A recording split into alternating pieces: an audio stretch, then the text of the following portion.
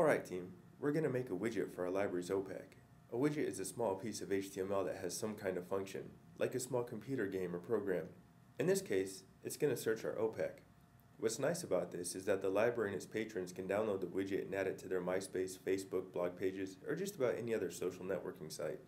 This way, we've increased the number of entry points to our library and our catalog, and it's getting placed by the patrons in places that are more meaningful and useful to them, without us having to try and guess where our patrons are. And of course, it's just kind of fun.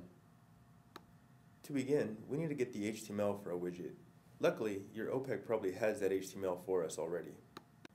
By looking at our library's OPAC, for example, you can see that we already have a search box, so all the HTML is already there. To get it, all you need to do is click on View and then View Source. Typically, the HTML will be shown in whatever text editor your computer uses. Since I'm on a Mac, mine is shown in Text Edit. When that opens, you need to find the section of code that starts with the word form, that is within an angle bracket and ends with angle brackets that has a slash and the word form again. These are the tags that tell the computer what to do. The first form tag we found was called the start or opening tag, and the second one with the slash is called the end or closing tag. It's important to remember as you do this that you need to make sure you have both the start and end tags, or the computer won't know where the code begins or ends. If your OPAC HTML is more complex or has more than one form, sometimes it takes a while to find the section of HTML you need. You might be able to find it easier if you also look for the word search. Many times the programmer who made the code has it labeled so they can find it easier, or the word search appears in the code itself so you can look for that as well. Now just highlight the section of HTML you want and copy it. Leave that window and your OPAC open because we're going to need it later. Next we go to widgetbox.com, and this is where we're going to make and share our widget. Take a minute and make your profile, and then log in and click Make a Widget.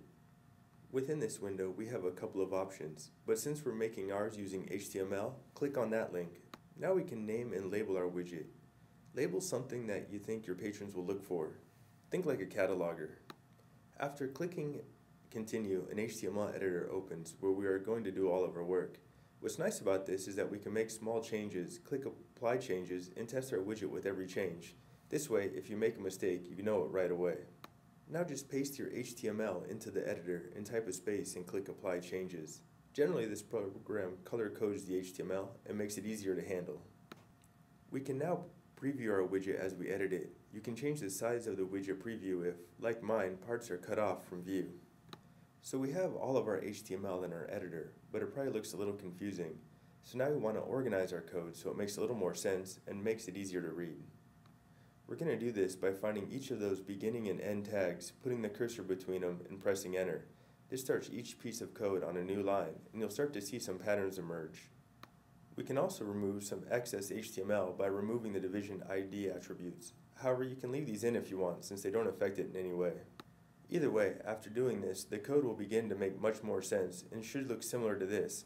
Now we're ready to start making our widget. The first thing we're going to do is add an attribute that makes the widget open in the search results in a new window. At the end of the first line of the code, type form target equals quote underscore the word blank and then close the quotes. Next we need to find the action attribute. This defines what website the widget will search. We get this from the URL of our OPAC search screen where we got the HTML in the beginning. That's why it was so important to keep the screen open. Just copy and paste it into your widget box code in this space. If there's something that will go wrong with your widget, this is probably it. It might take some editing to get the URL exactly correct, but generally you can just copy it from the top of the OPAC search screen. Make sure though that the URL starts with http://. Now we can test our widget for the first time. Click Apply Changes and go to our preview. Type in some book that you know your library has and press enter.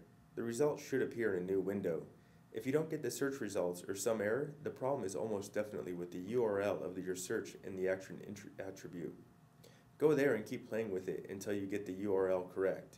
You can get different URLs if you go to other pages in your OPAC. The most simplified one is probably the correct one. Now, for all intents and purposes, your widget is finished. But we're going to do a couple more things to make it a little more user-friendly and look a little nicer. First, since our search field is so long, we're going to want to shorten it. If you want to make yours longer or shorter, this is where you do it. Find the attribute that says size equals, and there will be a number in quotes. This is the number of characters long that the search field is. Change it to whatever you want and click Apply Changes. And don't forget to test your widget with every change. Just in case you accidentally mess something up, you'll know right away. In our preview, you can see that we have some things on the same lines that would make more sense to have on separate lines. So let's break this up a bit. First, we want to decide where the line breaks are going to be. Generally, I use the label attribute to help me figure it out. This attribute is where the words such as search, within, limit to are in the search code and where they show up in the preview. So typically, I add a line break just before each label attribute. The tag for a line break is an angle bracket, the letters B and R, and then another angle bracket. This would be like pressing enter in Microsoft Word when you want to start a new paragraph, and you don't need a closing tag. As you can see after reading the line break tag and clicking the Apply Changes link, the fields make a little more sense. Once again, don't forget to test your widget. Next, in order to simplify things a little bit, we're going to remove a search field. Since some OPACs have many possible search fields, it's good to know how to simplify them a little. In this example, I'm going to remove the records per page option. I typically find the field I want to remove by the label tag. Once I find it, I delete the label and everything between the select tags, including the options attributes. And remember to always make sure that when you delete something, you delete both the open and closing tags. Now we want to add the title at the top of our widget so people will know what it is when they see it on other people's pages. To do this, I'm going to add the title to the top of the HTML. If I only type the title here, it would show up in regular small font, the same as the rest of the text in the widget. But I want the title to really stand out, so I'm going to put it in bold with the strong attribute. I do this by typing angle brackets with the word strong for the beginning tag and angle brackets with a slash for the end tag. After clicking on the Apply Changes link, you should see it show up in the preview. Again, don't forget to test your widget.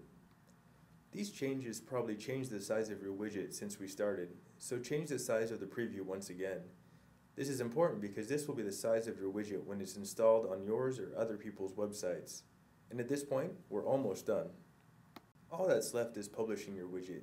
Even if you don't want to publish it, you still have the code for the widget for any other website you might have.